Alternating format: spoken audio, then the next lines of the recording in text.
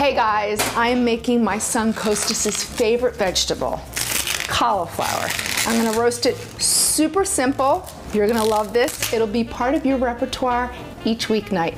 So stick around for this episode of Cook This. I'm doing an easy side dish.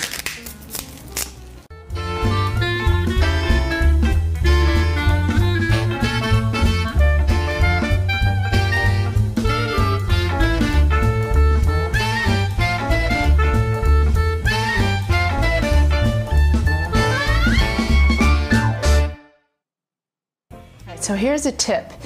When you get your nice big head of cauliflower, which it's in season right now, so you're gonna see some beautiful heads of cauliflower. And you can use any cauliflower, the white, the purple, orange, green, beautiful variety of cauliflower. All right, to cut it into florets, here's what you wanna do.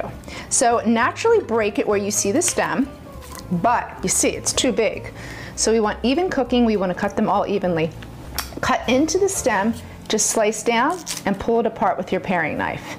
That way, you get these nice, beautiful florets and it doesn't cut the top. Keeps it nice and pretty, like a little flower.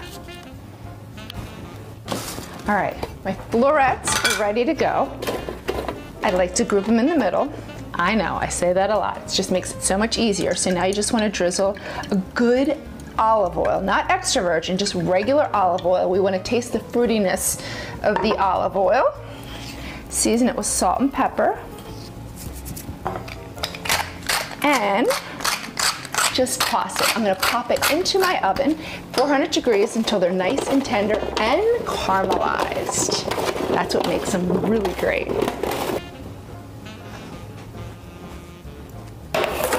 Look at that, look how beautiful. We have this beautiful caramelization.